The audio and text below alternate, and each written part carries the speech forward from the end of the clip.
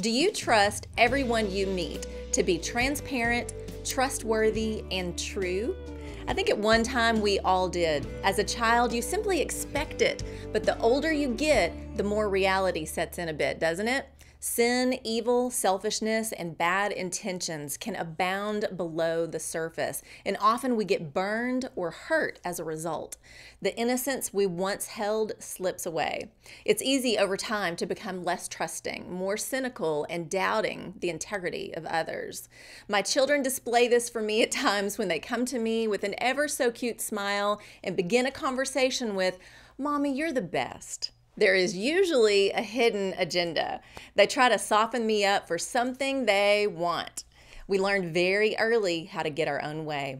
Just watch a set of new parents or parents of a toddler in the checkout line. I've been there. You end up giving into their agenda and selfish desire of wanting candy because they throw a fit and you simply want them to be quiet. Who's training who? We all have agendas. For some, their agenda is way out in the open and very clear. Others may seem to be one thing on the surface, but the hidden agenda is another thing entirely. It's easy to fall into a judgmental spirit and lose trust in those around us. With all we face around the world, within our country, on the news, through social media, we see one thing and hear one message, but then an underlying agenda is revealed, which further erodes our trust. What we were being sold on, communicated, or manipulated to believe turns out isn't the truth at all. Hidden agendas. We experience it every single day.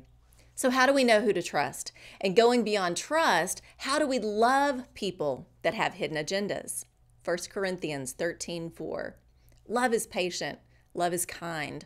It does not envy. It does not boast. It is not proud. It does not dishonor others. It is not self-seeking. It is not easily angered. It keeps no record of wrongs. Love does not delight in evil, but rejoices with the truth. It always protects, always trusts, always hopes, always perseveres.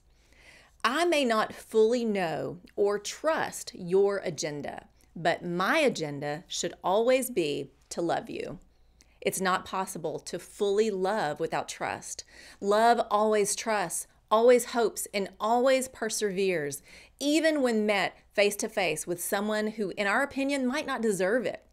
It's the unconditional love of Jesus. It's sacrificial and undeserving.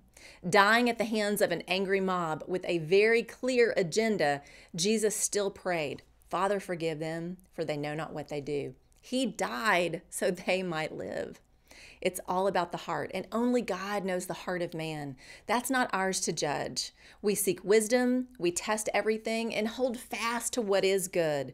We may have to set some boundaries when trust is broken, and I pray for protection from the evil hearts of man.